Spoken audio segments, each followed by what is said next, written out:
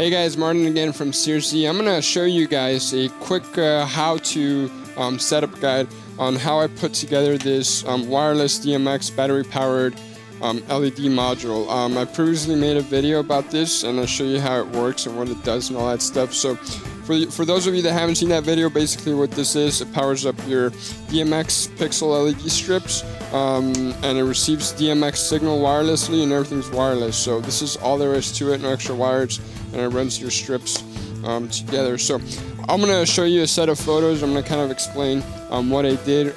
So here we go, guys.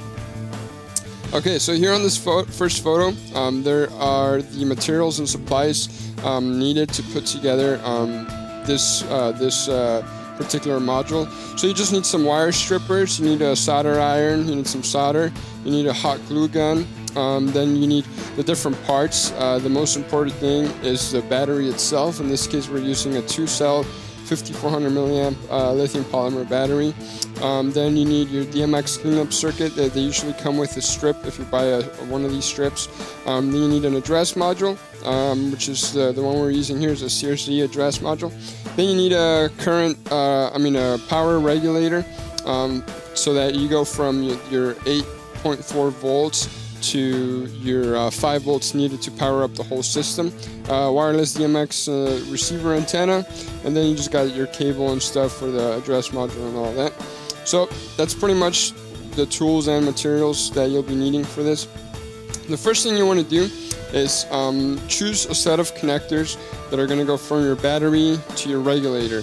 The regulator is going to be what takes in all the power, and that's going to be your main source of connection. So be sure to pick out a good connector that you like. In this case, I'm using XT60s. I just like them because they're really easy to solder on and they just work very well. Alright, so the next thing you want to do once you have all your stuff laid out and all that, you're pretty much going to mount everything on the battery itself. You could do like an external board to mount everything, but in this case I just did it on the battery for sake of keeping everything really nice and tight. So with your hot glue gun, you just want to glue down the regulator and the actual address module, how you see here in this picture. That's just the best way I found out of how everything fits there. So be sure to use plenty of glue. It's not going to harm anything, and it'll just keep everything together. The next thing you want to do is on the output side of the regulator, the actual regulated side of 5 volts.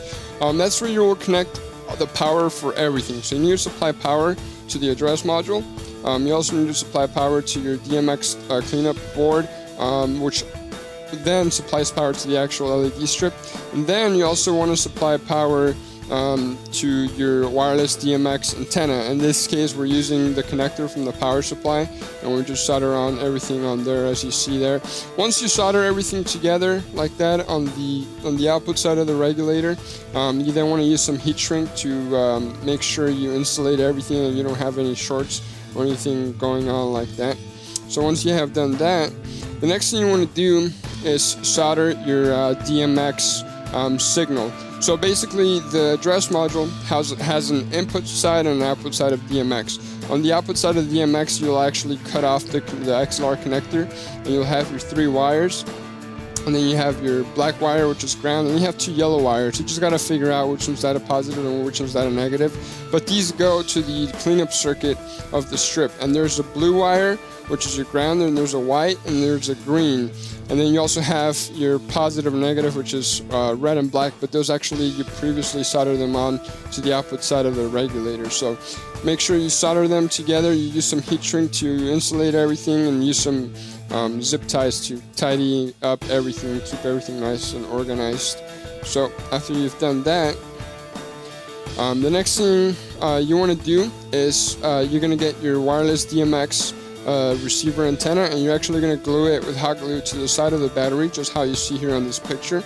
And then you also want to make sure you position everything down nice and tight. You also want to connect your DMX input of the address module to the actual DMX, the wireless DMX antenna there that you see there, just like you see there in the picture. So make sure you position everything down. If you need to use some hot glue to hold down the cables and all that, you could do so. So just make sure everything is nice and tight. There's nothing sticking out in odd ways or anything like that. So once you've done that, what I did, I got some 3-inch heat shrink covering, and I just slid it over the whole thing, and then I just shrunk it down. I kind of did it in steps so that I wouldn't get it too hot, but it'll just shrink everything down. Once you shrink everything down, you're going to cover up some things like the little knobs in the address module. So before it cools down, you want to cut that out so that you have access to the knobs there. And then you also want to cut out the holes on the side for the wireless DMX power connector to go on there.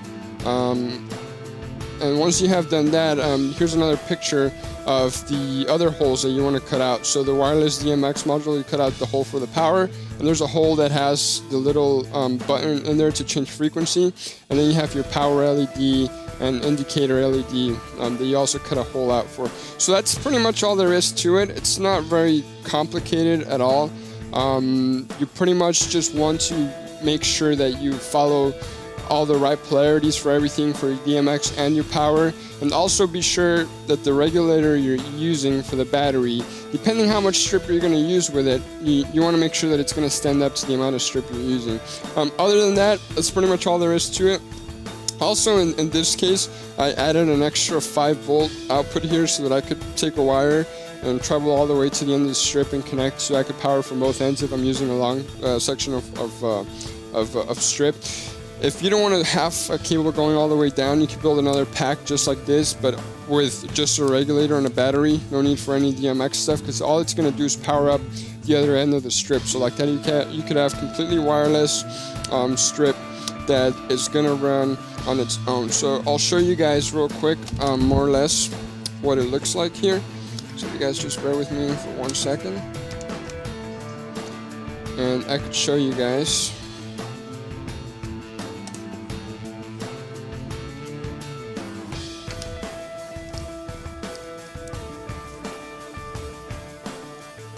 So we just connect power, we connect the receiver right there, we connect our strips on this side.